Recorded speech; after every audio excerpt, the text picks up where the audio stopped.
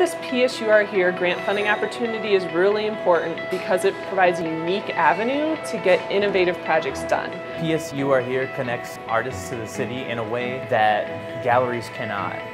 We are here for this amazing prayer wheel. This is one of 3 prayer wheels that artist Deborah Zhang has placed in neighborhoods around the city. There's one here in 5 Points, there's one in Westwood, and there's one in La Alma. I thought it would be great to use the ancient tradition of the Tibetan prayer wheel as kind of a metaphor for community engagement to bring neighborhoods together in creation of an interactive art installation. There is a huge diverse population in this part of the city, and all of the people here need to find something that brings them home and finds peace. That's what this canister does for us. So the Sun Valley Dumpster Beautification Project, basically what we're doing is going to all the housing projects and painting the dumpsters that are out in front of the street. We wanted to decorate them a little bit for this community, kind of give them ownership of their own space.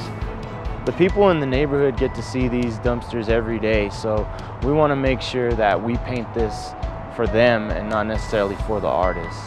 These dumpsters will always be here, so we wanted to make sure that we could clean them up, make them look nice, so they're not just dumpsters anymore, they're a piece of art.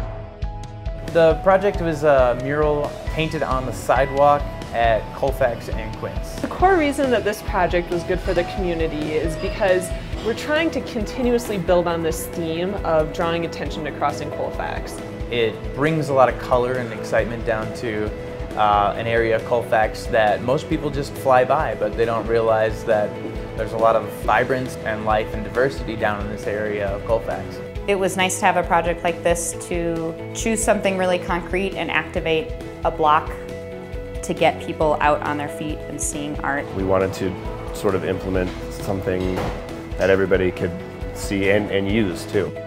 We partnered together to work on ideas and projects which would bring art to a proposed urban trail called the 303 Artway. On 40th in Colorado, these are going to be put under a mural that has similar colors, but it's going to be like the colors have been spread out throughout the rocks. One of the great things about the cultural plan is that we were able to collaborate with the Northeast Transportation Connections, Urban Land Conservancy, Birdseed Collective, all sorts of other entities where when we come together we all have collectively been able to support each other in the success of the project.